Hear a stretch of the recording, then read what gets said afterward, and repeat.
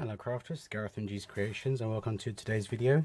Today we're making a springtime or an Easter wreath. I'm using these gingham ribbons, and they are all the same size. They are 1/2 inch or 14 millimeters, so just over an inch, a centimeter and a half. But what I'm going to do with this is these are going to be made into 6-inch loops. Now I've got my stack of pearl head pins, and what I'm going to be doing is cutting these gingham ribbon into 6-inch lengths, which is 15 centimeters. One thing I'm doing to one end is I'm dovetailing one. So I've just put two of the lengths together and I'm dovetailing them just to give it a finished edge when it's poking out the loop or the ring, whatever you want to call these kind of design. I just had this kind of idea in it, and I know I had these ribbons in my stash, and you know, spring is coming, Easter's coming, I thought it would make a pretty wreath. So I've just done a few lengths of 6 inches of each colour, and I've dovetailed all the ends. So bring over my wreath form, and now this is a wreath form from good old Hobbycraft, and I'm simply going to make a loop, put one of my pins in, and I'm going to stick it in the wreath. Now I can make these loops bigger, I can make these loops smaller, just to give it a varied appearance. Now I think if my memory serves me right, these ribbon spools that I got were about 25 yards, I think. I don't quite remember because they've been in my stash for just over a year. I got them in this sale after Easter last year. So I'm just going to cluster each together, having the tails go off.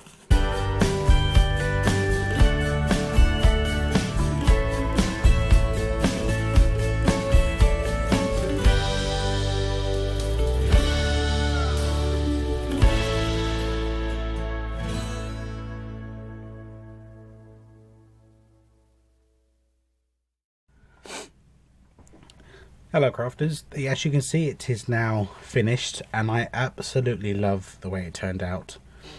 I think it looked great. Now just to recap, these ribbons are the same both sides, and they're in the very pastel pink, purple, blue and green colours, so great for spring.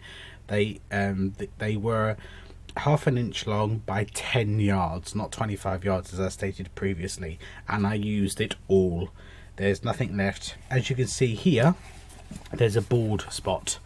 Now I left that bald spot on purpose, so I just put some more of the what was here, I just distributed throughout the wreath, because I have this little Easter bunny hat.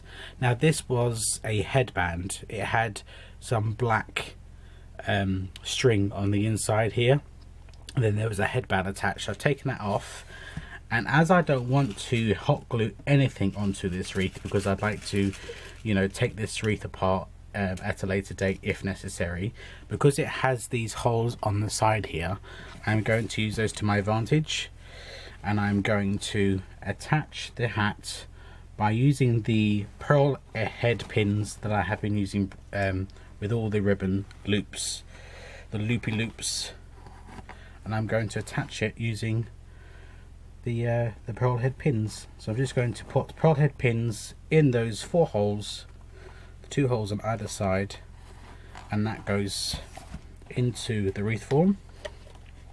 And then in my store, G's Embellishment Emporium, I sell these pack of 5 faux carrots. They're polystyrene, and all I've done is I've stuck in some flat head pins, and I'm going to distribute those. Again, I haven't glued them on, I've just pushed them into the back of the carrot, and I'm just going to distribute those throughout the wreath They come in a pack of 5. I think they're £1, I think, for a pack of 5. So I'm probably going to use either 5 or 6 here. So 1, 2, 3, 4, 5. Then I'm going to put one just there.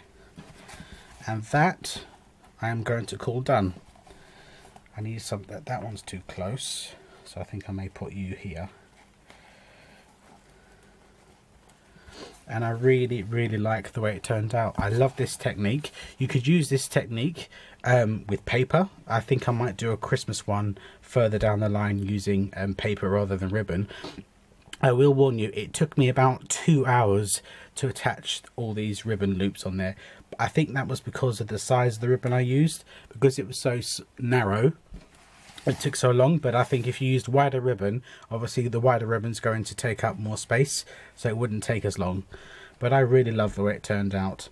And if you can see a couple of the pearl head pins, but because they've got lovely pearl heads, it doesn't look out of place. But I'm really happy with the way it turned out. I think it looks absolutely gorgeous. It's quite shabby chic, I think, and I don't do shabby chic, and this is very girly. But I think it's lovely. I'm really happy with the way it turned out. So please share this if you recreate it. Share it over on G's Creations on Facebook. There'll be a link to that below. I would love to see your recreations. And on the back I have simply just used a chenille stem and some flathead pins, some hot glue, and attached a hook on the back. I shall hang this up on the wall and get some nice photos for the thumbnail. And thank you for joining me. I will see you again very soon with some more spring and Easter craft. Take care now. Bye bye.